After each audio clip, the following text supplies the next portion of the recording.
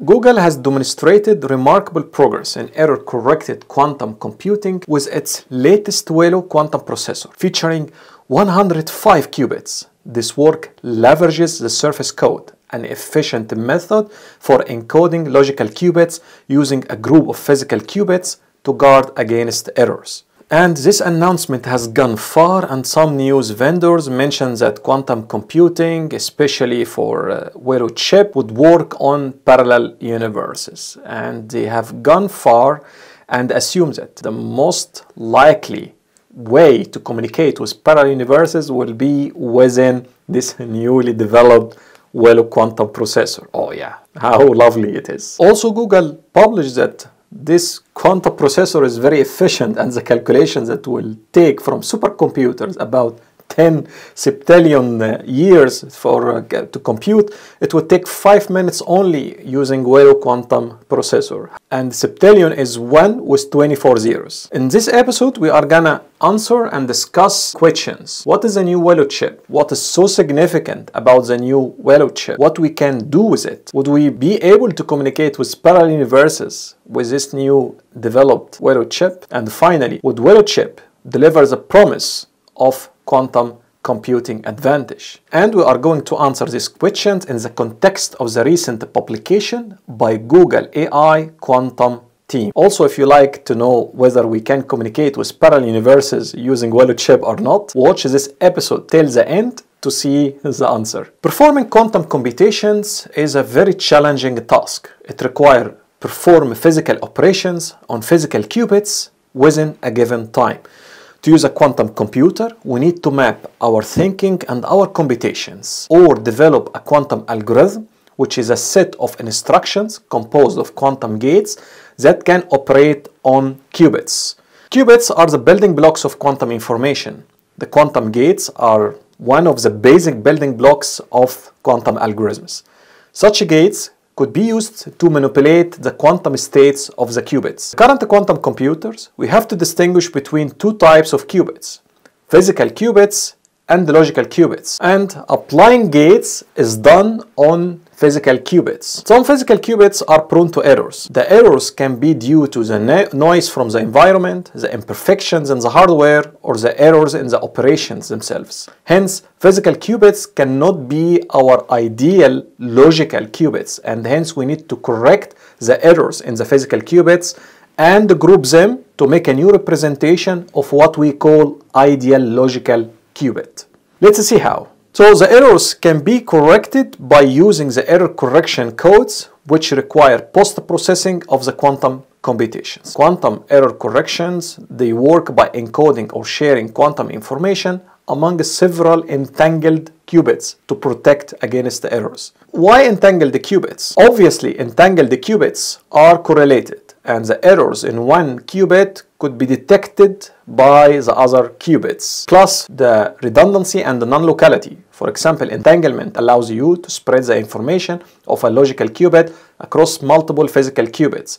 This redundancy is crucial for quantum error correction. If one physical qubit suffers an error, the information isn't lost because there is always a way to retrieve this information from the coding that happens in the relations between the entangled qubits. Hence, the goal of quantum error correction is to realize high-fidelity logical qubits. If the physical operations are below a critical noise threshold, the logical error is suppressed exponentially as the number of physical qubits increases per logical qubit. And hence we come to the surface code as a promising candidate of error correction methods. What are surface codes? Surface codes are a class of quantum error correcting codes that encode a logical qubit into multiple physical qubits arranged in a 2D grid. Surface code is a topological code, which means that the qubits are arranged in a way whereas the code is robust against local errors. The surface code is a promising candidate towards fault-tolerant quantum computation. The logical error rate of logical qubits is correlated with physical error rate of physical qubits. What matters is the physical error must be smaller than the threshold error in order to obtain good error suppressions, as the number of physical qubits increases per logical qubit. There is also another challenge. There is constraints on the post-processing to perform the error correction. Hence, there are too many challenges to apply surface codes or error correction. First, keeping the physical error rate below a certain threshold error rate. Second, classical post-processing must be efficient and as fast as the quantum hardware works in a given time. In other words, this would mean that quantum information processing is done and the decoding of this information is done as fast as it is generated. Hence, a fast real-time quantum error decoder is needed. And this is done classically. In that sense, they can identify the errors in the measurements and perform the corrections or apply the corrections. So what is the new about Willow chip? From a technical perspective, Google Quantum AI team reported a surface code that operates below the threshold on two superconducting processors. The first was 72 qubit processor. The second is a new 105 qubit Willow processor. On the 72 quantum processor, they worked with a distance 5 surface code, while on the 105 qubit processor, they worked with a distance of 7 surface code. Both processors showed error suppression larger than 2, and this could identify a good error floor of 10 to the power minus 10. The rest of the results in the paper is about testing the sensitivity of the surface code to the noise and the error suppression. When the code distance increases by 2, the logical error per cycle is reduced by a half, and this is very important. Hence, we come to too many challenges that are addressed by this new recent work in Google's AI publication and the new Willow chip. First, they have shown significant signature of exponential error suppression with code distance, and also they showed the ability to perform real-time decoding with a modest reduction in accuracy to apply error correction. From a practical perspective, Willow leverages the new fabrication technologies and the new design of a chip. Good engineering was done to put all the goodies and all components together,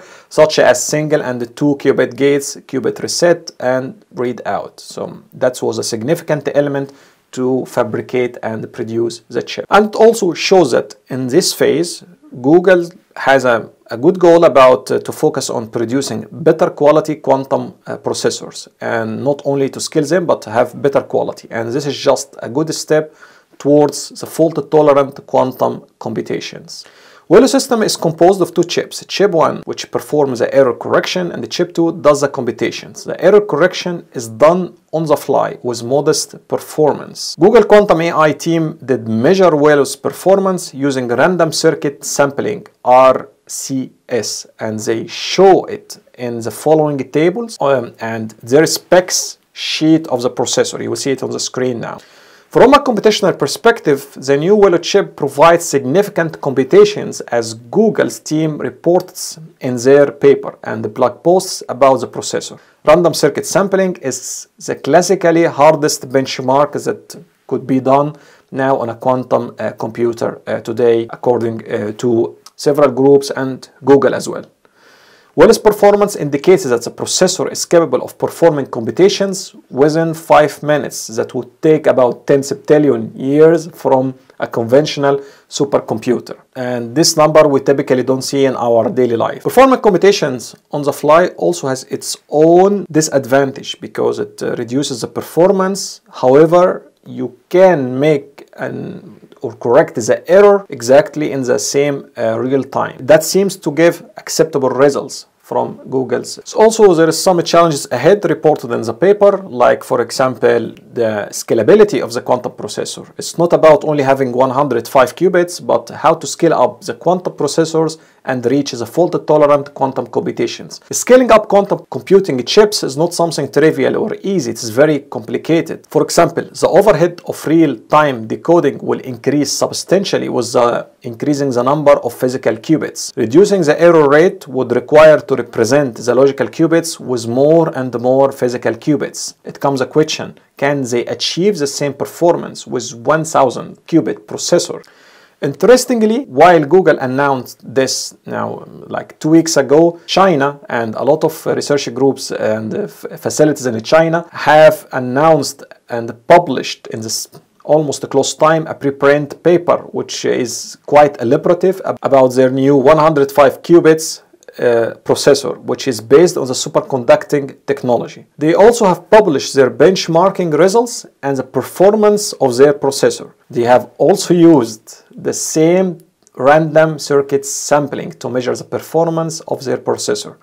That's quite interesting. However, let's leave the discussion about this new processor for another video when we a lot of materials and we study more these materials that will be published. Now, this episode will come and boils down to a few questions. What is so significant about the new Willow chip? The answer in short, it is a remarkable achievement. Quantum computing hardware is still work in progress and not close to the ideal logical qubits. Even fault-tolerant quantum computations that could be helpful for practical quantum computations. The new Willow chip is just a good step forward in the right directions. The second question, what we can do with it? And the answer is, Willow chip is a good milestone in quantum computing hardware. However, it doesn't mean that we can do much with it or perform some practical quantum computations with it.